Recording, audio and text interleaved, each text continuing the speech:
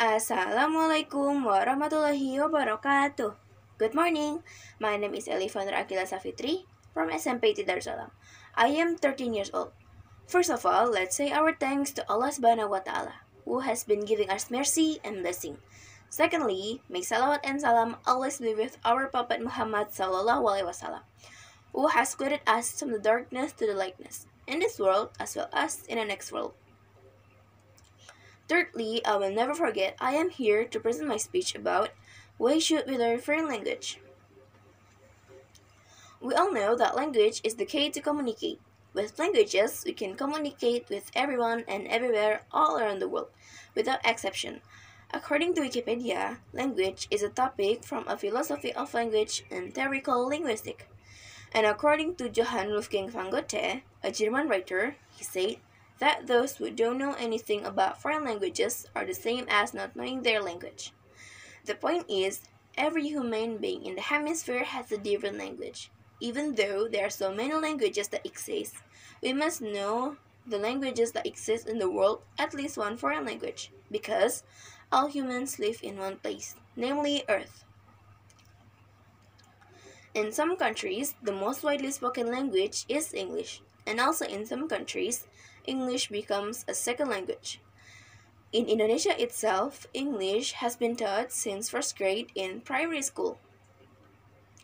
Children are required to understand basic English from an early age.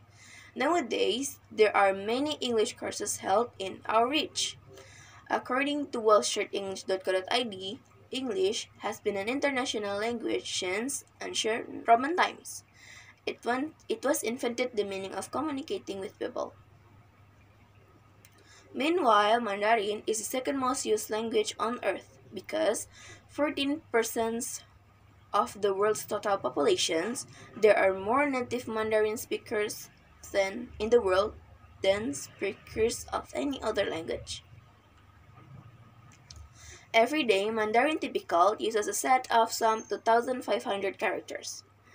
And also, Mandarin has 4 different tones, including flat, rising, fallen and rising, and fallen. The same as English, there are tons of Mandarin courses. Some of the courses held via online with various levels and schedules. Different institutions have different methods in implementing their teachings. The language themselves have become unnecessary to master. The reasons are 1. To communicate, 2.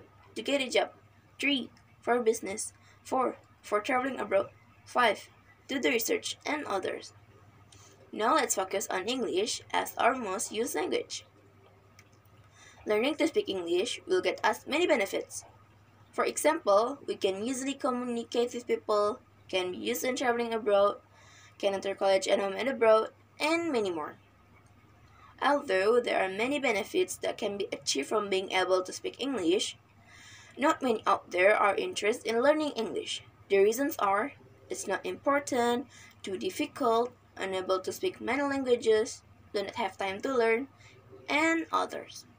From some of the problems above, there are many solutions that we can attempt to encourage them, such as learning English from YouTube videos, free classes on Telegram, Zoom, and also pay more attention to English class while in school. Maybe for some people, learning English in school is not very helpful, but at least we can understand the basic of English and develop our skills in the way I mentioned earlier. It is very important to learning English or foreign language because it will give us many benefits as mentioned before. There are also the ways to start a new and learning language by various of studies. It is never too late to start learning English or other languages. Do not give up because efforts do not betray the results. That's all. I hope there will be more people encouraged to learn English or foreign language Thank you for the time and attention. Wassalamualaikum warahmatullahi wabarakatuh. For quotes of the day, don't get tired of finding knowledge. Thank you. Terima kasih. Arigatou gozaimasu. Kamsahamnida. Shukron. Gracias. Kopenga.